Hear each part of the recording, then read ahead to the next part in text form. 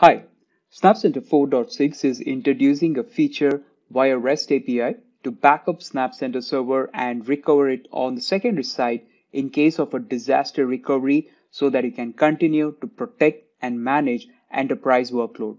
And the same process can also be used in case if the SnapCenter server crashes at your primary location and you have to rebuild your SnapCenter server.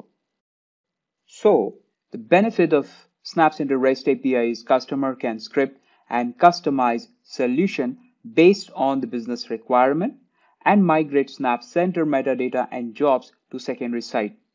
The process is first to back up all the metadata and configuration file on host using REST API. In the event of a disaster, the backed up copy should be restored on a secondary SnapCenter instance, again using a REST API.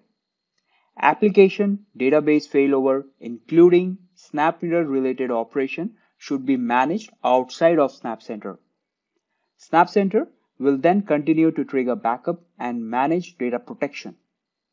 Additionally, there is a new setting in SnapCenter to enable DR mode for SQL Server plugin, which ensures to treat previously set SnapMirror destination as a new primary storage copy after the failover and maintain the backup repository. Let's see a quick demo on using this API.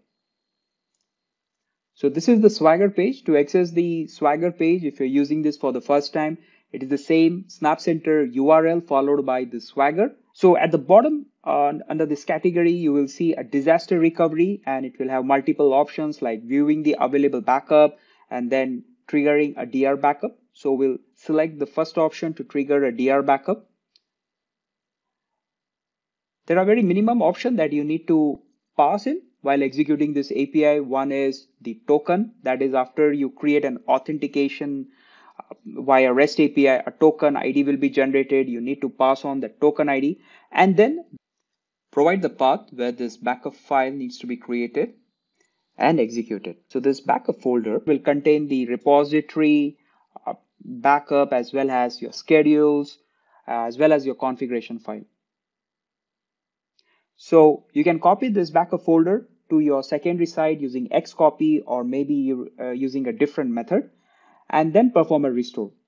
The restoration process is also similar and simple to that as we did earlier for the backup. Just provide the token detail and select from which backup you want to perform the restore and the path of the backup file. Once you provide those details, you execute it.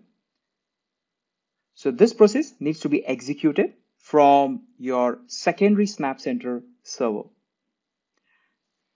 Just ensure that you rename your secondary SnapCenter host name as same as that of your primary SnapCenter server name. The other setting that you should be aware is that of enabling DR mode, and this is specifically for SQL Server host. So this is to make SnapCenter aware that the primary storage is down and to treat the SnapMirror destination as a kind of an primary storage for that database. So once this feature is enabled, you will see a cross mark visible in the topology view for the primary storage. So next time when you take a backup, SnapCenter will take a backup on the previously SnapMirror destination, which is now the primary storage for that database resource. So you see how easy it is to create a DR workflow for your SnapCenter using the REST API.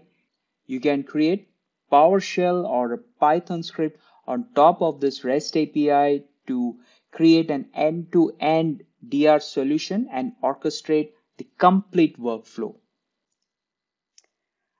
So thank you for watching this video. You saw how you can continue to protect databases after migrating SnapCenter to alternate site.